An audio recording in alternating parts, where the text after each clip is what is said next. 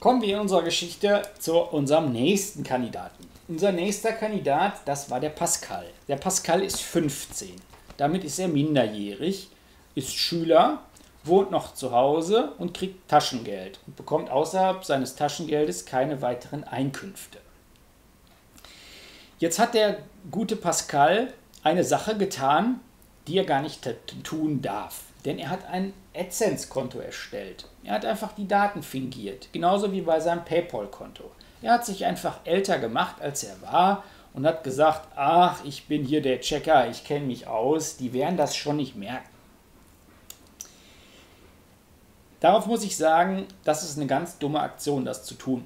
Denn sowohl PayPal als auch AdSense, in diesem Fall Google, machen das so, dass sie ab einer gewissen Höhe von Geldeingängen, die du hast, eine Verifikation von dir wollen. Das heißt zum Beispiel, sie möchten eine Kopie deines Personalausweises haben. Sie müssen das tun, das ist eine Auflage des Geldwäschegesetzes. Google überweist dir irgendwann eine Testüberweisung auf dein hinterlegtes und verifiziertes Konto. In diesem verifizierten und hinterlegten Konto bei deiner Hausbank ist auch dein Geburtsdatum hinterlegt und es wird ein Datenabgleich gemacht. Und wenn man jetzt mal etwas detaillierter die AGBs, also die Geschäftsbedingungen dieser verschiedenen Zahlungsdienstleister, in diesem Fall PayPal oder AdSense, ja, also Google anguckt, dann steht da drin, wenn du nicht 18 bist, dann kannst du so ein Konto nicht haben. Ja? Und jetzt haben sie einseitig das Recht, das Konto zu schließen. Dann kommst du an das Geld, was da drauf liegt, nicht mehr dran. Und diese Abfragen der Daten kann relativ schnell passieren. Also es wird vorher passieren, bevor du vielleicht irgendwelche Auszahlungsgrenzen erreicht hast. Es ist halt schlecht, weil ein AdSense-Konto kannst du nur einmal erstellen. Und wenn das geschlossen ist und du da einen Strike hast, dann ist das weg. Dann kommst du da auch nicht mehr dran und kannst auch nie wieder ein neues erstellen. Das heißt, der Pascal hätte lieber zu seinen Eltern gehen sollen und sagen, mach du das auf deinen Namen und nicht ich. Ich mache zwar hier mein Twitch und meinen YouTube-Kanal, aber ich kann das nicht auf meinen Namen machen, weil ich nicht volljährig bin. Ich kann so einen Vertrag nicht schließen. Ja? So ein Vertrag ist schwebend unwirksam, so nennt sich das. Ja? Weil die Eltern können immer jederzeit sagen, ne, so einen Vertrag wollen wir nicht. Und Amazon oder Google mit AdSense oder Twitch haben immer das Problem zu sagen, okay, wir machen jetzt einen Vertrag mit jemandem, der nicht komplett geschäftsfähig ist und jetzt machen wir uns die ganze Arbeit und dann kommt der Vater und widerruft das. Und dann ist das alles nichtig, was da steht. Und um diese Sachen auszuschließen, gibt es eben diese Altersbeschränkung. Oder dass sie dir zum Beispiel sagen, ja, wenn du Einkünfte erzielst mit AdSense, dann gehen wir davon aus, dass du diese Einkünfte auch richtig versteuerst. Und dass du diese Einkünfte auch deiner Finanzbehörde erklärst. Oder dass du deinen Sozialversicherungspflichten nachkommst. Und das sind alles Probleme, die der Pascal mit seinen 15 Jahren hat, weil bei ihm alle nicht zutreffen. Pascal ist halt noch zu jung dafür. Und das nächste ist, jetzt wohnt Pascal zu Hause und macht jetzt 25 Stunden Twitch in der Woche. Ist ein begeisterter Streamer, ist 5 Stunden am Tag, 5 Tage lang die Woche am Streamen und merkt gar nicht, wie schnell die Zeit vergeht und nimmt da auch ein bisschen Geld mit ein. Und jetzt ist die Frage, wem wird denn dieses Einkommen jetzt zugerechnet? Er selber? Oder seinen Eltern? Muss man sich dann irgendwann krankenversichern? Wie geht das alles? Alles nicht so einfach. Sollte man jemanden fragen, der sich damit auskennt. In diesem Fall würde ich einen Steuerberater vorschlagen, den seine Eltern ja sicherlich haben werden, weil es da um Freibeträge und um anrechenbare Vermögenswerte und so weiter geht. Also gibt das bitte zu bedenken bei Pascal. Der letzte Fall, das war unser Kevin. Der Kevin, wie gesagt, ist hier 27, hat eine Wohnung und kriegt Geld von der AGE und hat das Problem, er ist hier Transferleistungsempfänger, er lebt also von dem Amt, ja, wie auch immer. Was das sein kann, könnt ihr euch aussuchen, es geht nur exemplarisch darum. Und hier ist es auch das Problem, dass alle Einkünfte, die der Kevin hat, natürlich auch dem Leistungserbringer, in diesem Fall halt irgendein Sozialversicherungsträger, also nicht nach Sozialgesetzbuch 2 oder wie auch immer, erstmal mitzuteilen sind. Denn hier gibt es auch wieder Freibeträge, die man einhalten kann, dass man hinzuverdienen kann oder das dann angerechnet wird. Und das hängt jetzt etwas davon ab, was das hier für Einkünfte sind. Ist das zum Beispiel Arbeitslosengeld oder ist das Sozialhilfe? Und da gibt es unterschiedliche Freibeträge. Der eine kann 100 Euro im Monat dazu verdienen, ohne dass es angerechnet wird. Der andere kann 160 Euro im Monat dazu verdienen. Muss man im Detail nachgucken. Steht in so einem Informationsblatt drin oder auch im Sozialgesetzbuch. Kann man ja sich anschauen, was das ist. Hierbei ist jetzt auch wieder zu beachten, ich muss diese Tätigkeiten meiner Kostenträgerstelle mitteilen. Und da geht es jetzt auch wieder darum, jemand, der eine gewisse Stundenzahl überschreitet in der Woche, gilt zum Beispiel nicht mehr als arbeitssuchend. Ja, weil er hat ja eine Beschäftigung. Ist also ein Problem. Diese Träger, die man da hat, ja, eine AGE, ein Arbeitsamt etc. pp., können und werden das auch tun, einen Stammdatenabgleich machen. Das heißt, die machen eine Abfrage. Was für Konten hast du? Welche Geldbewegungen finden darauf statt? Gibt es irgendwelche anderen Einkünfte?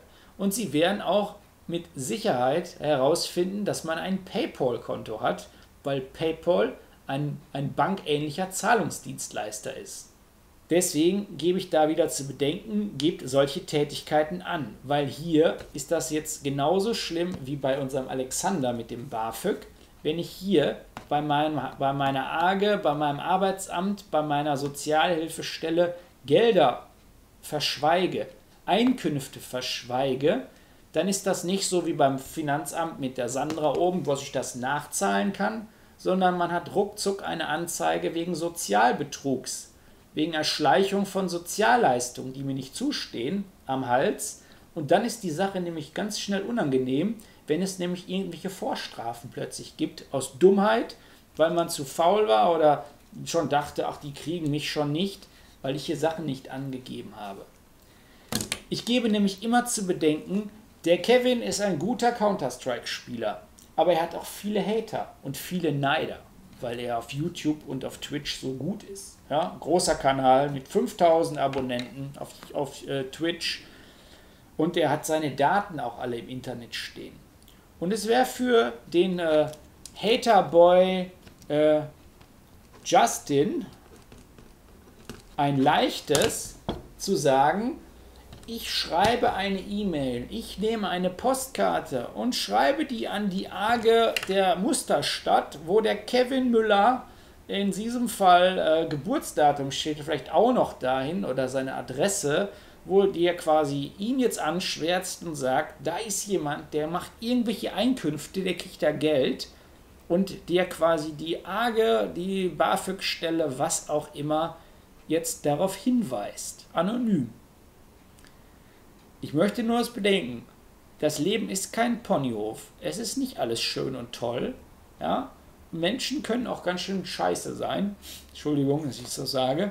Aber ich gebe einfach nur diesen Aspekt zu denken, Kevin kann sich nicht sicher sein. So wie kein anderer sich auf dieser Liste sicher sein kann, dass er nicht irgendwie denunziert wird. Deswegen informiert euch, liebe Leute. Macht euch schlau, was dürft ihr machen, was dürft ihr nicht machen. Lasst euch beraten von Leuten, die sich damit auskennen. Und ich meine jetzt nicht, wer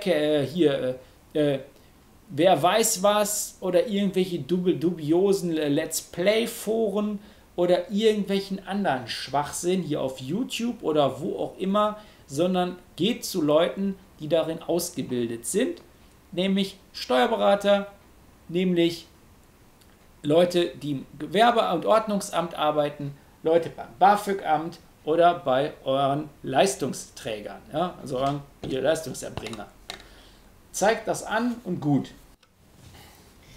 Liebe Leute, ich hoffe, euch hat meine kleine Geschichte gefallen, die ich mir mal so spontan ausgedacht habe.